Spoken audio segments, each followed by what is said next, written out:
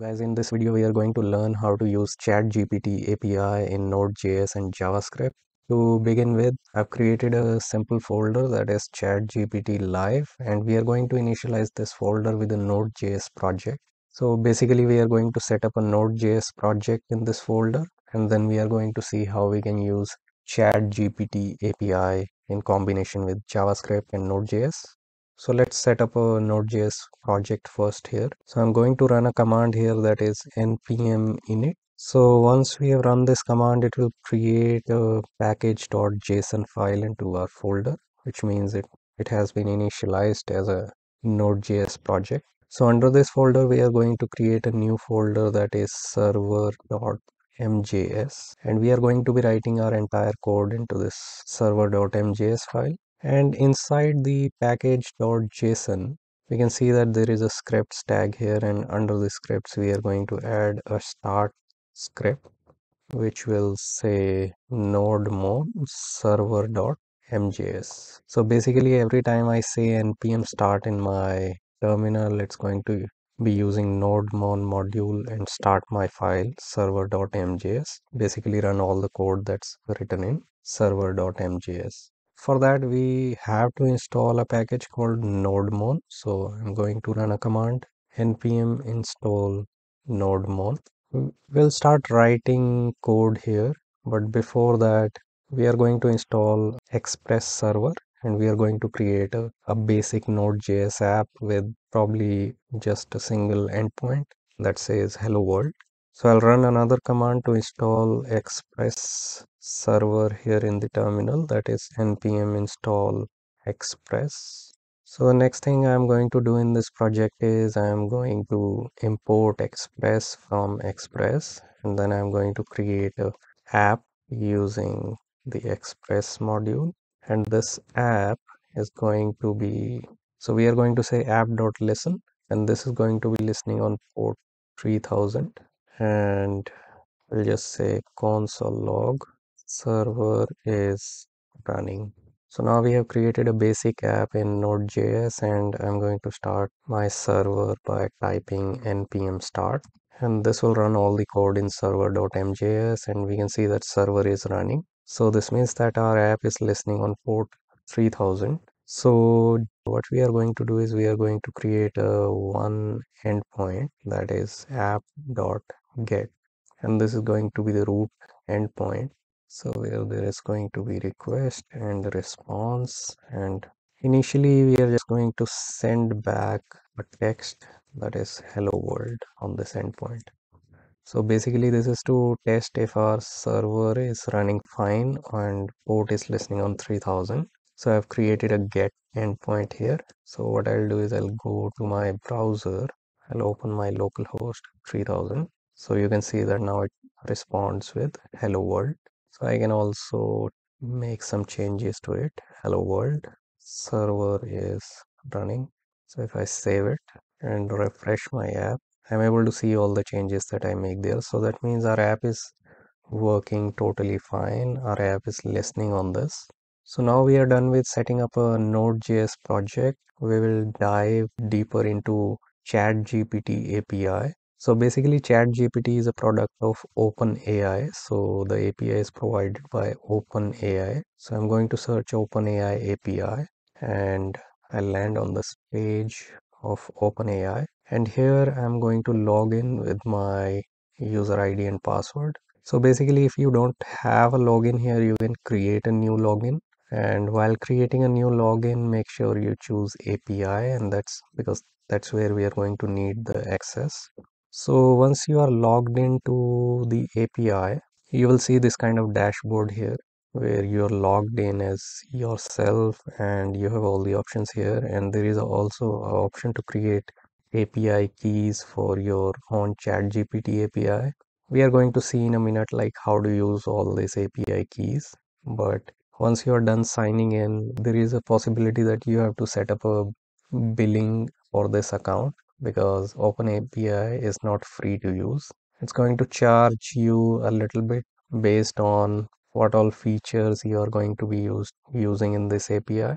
So once you have added your card information to the to your account. So here in the billing, you should be able to add all your card information or add some credit balance to your account, and then you should be able to create these API keys, and then you should be able to use those API keys in Node.js, and I'll teach you how to do that. So before we continue, what we can do is you can search for OpenAI API pricing.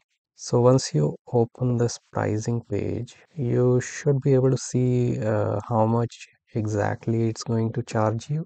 So basically, it's going to charge you based on number of API calls you are making, because in this video we are going to be using ChatGPT 3.5 model. So basically for 1 million tokens, it's going to charge us $0.50.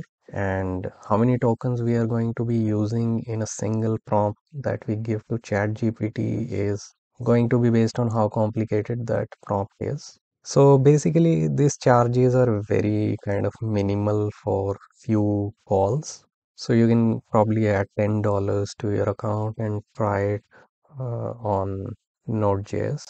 So in this API, there is also a page that is the entire documentation on this API, and it also has what kind of APIs are available, what kind of features are available under this OpenAI API. Because OpenAI API is not just for ChatGPT, it's for other things as well, like you can do image generation, speech to text. You can do a lot of other things, but in this video we are going to mainly focus on ChatGPT API, which is basically a text generation. So I'm going to go to API reference, and then under the endpoints I'm going to click on chat, because we'll be focusing on only on ChatGPT API. So here in the chat window, you should be able to see the chunk of code that we can use to make calls to this OpenAI API. So here you can see that we have to import OpenAI from OpenAI. So I'm going to copy this command from here and go back to my code and paste it here. So it's going to give me some kind of error because we have not installed OpenAI modules. So I'm going to run a command that is npm install OpenAI. Now I'm going to start this server back again here. So now you can see that error is gone. We have imported OpenAI from OpenAI, and basically what I can do is I can create this variable that is OpenAI using OpenAI module. So I'm going to paste it here. So here in the error, it says that you are missing this API key inside this, which is to be passed exactly like it says in the error. So I'm going to copy this, paste it here. So I'm going to pass my API key here. So I've already shown you, you can go and create a API key in your account. So here I'm going to use my API key. So I've created an OpenAI variable with the OpenAI module, and I've also passed my API key here. And I'll go back to the documentation. So here there is a function that is main function. I can actually copy this entire function here and paste it somewhere in my code. So we are going to try and understand this function. So in this function, basically what we are going to do is we are using that OpenAI variable that we have created here by passing all the API keys. So basically under the messages, we are going to pass our query.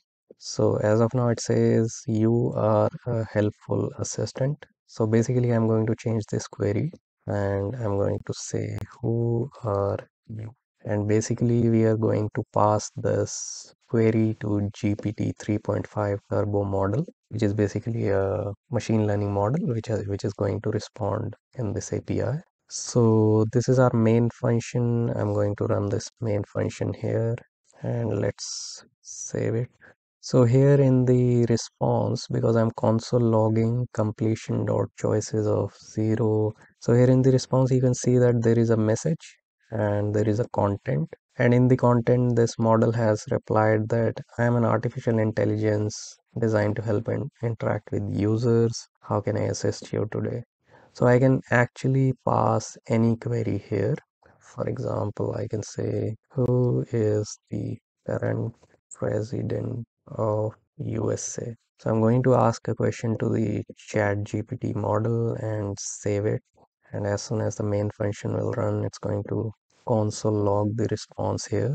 So it says Joe Biden. So basically, this is how we use OpenAI API in Node.js and JavaScript. So now what we will do is we have this main function here and we are running this main function.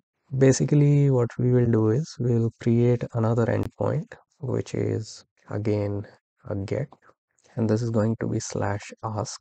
So request comma response. So under this endpoint, we are going to copy this entire code.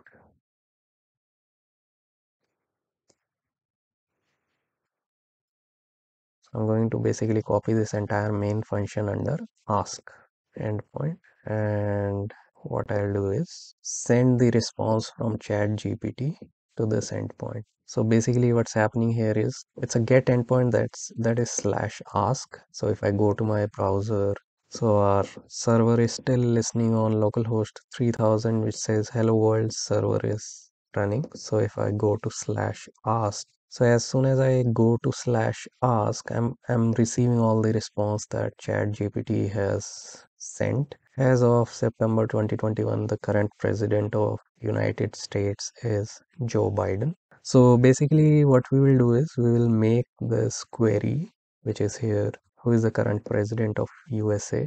We are going to make this as a dynamic query. So basically we are going to receive this query from query parameters. So for example, I can pass a query parameter into my browser. For example, question is equal to who are you. So as of now, it's always going to respond that president query because it's a static term here. We are going to make it dynamic. So basically what I'm going to do is under the question that I'm asking ChatGPT, I'll put it as a request dot query dot question. So under the query parameters, whatever question I'm going to be asking, it's going to give a response as per that. So I'm going to save it. So now if I go back to my slash ask, so this time I have to pass a question, who are you?